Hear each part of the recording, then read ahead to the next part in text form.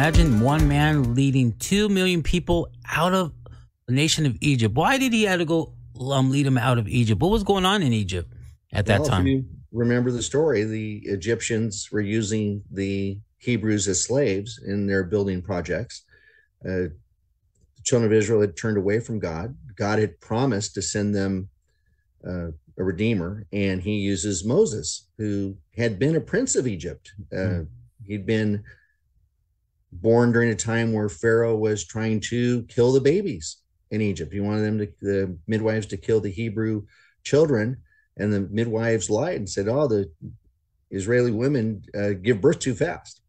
Moses' mother put him in a reed basket. The older sister, Miriam, followed him down the river. Pharaoh's daughter found the basket and raised him as his own with the help of Miriam saying, "I can get a lady to nurse him for you." And so make it so. So he lived 40 years as a prince of Egypt.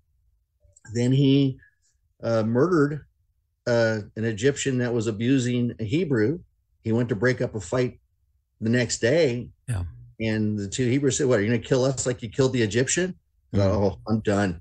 So he fled into the wilderness. And after spending 40 years at the top of the ladder, he spent 40 years herding sheep or goats as a shepherd in the wilderness. And what land was that?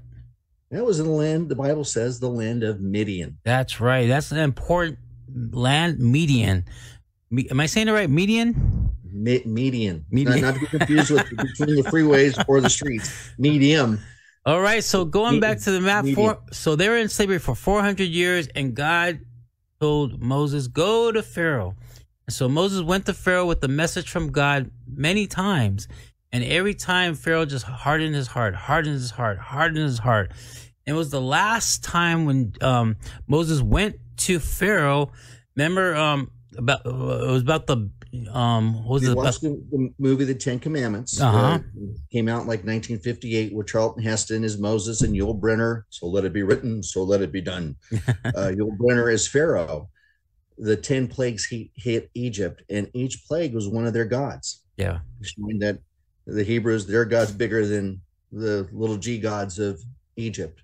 But as Terry's getting to, then after the final time when Pharaoh had so hardened his heart, Moses and his brother Aaron go to Pharaoh, and each time was, "Let my people go."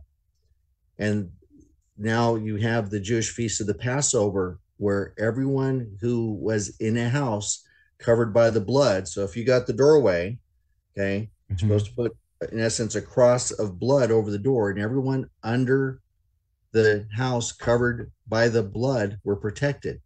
Everyone not in a house covered by the blood, all the firstborn of man and beast died, which included Pharaoh's firstborn son. And after the people woke up all in terror, there's some interesting stuff that we have Friday the 13th today is a bad, unlucky day. The Jewish day starts at sundown. So the Passover happened on Saturday, April the 14th. But for the Jews, the Egyptians, the Passover occurred on Friday the 13th. And it's been an unlucky day ever since. Wow.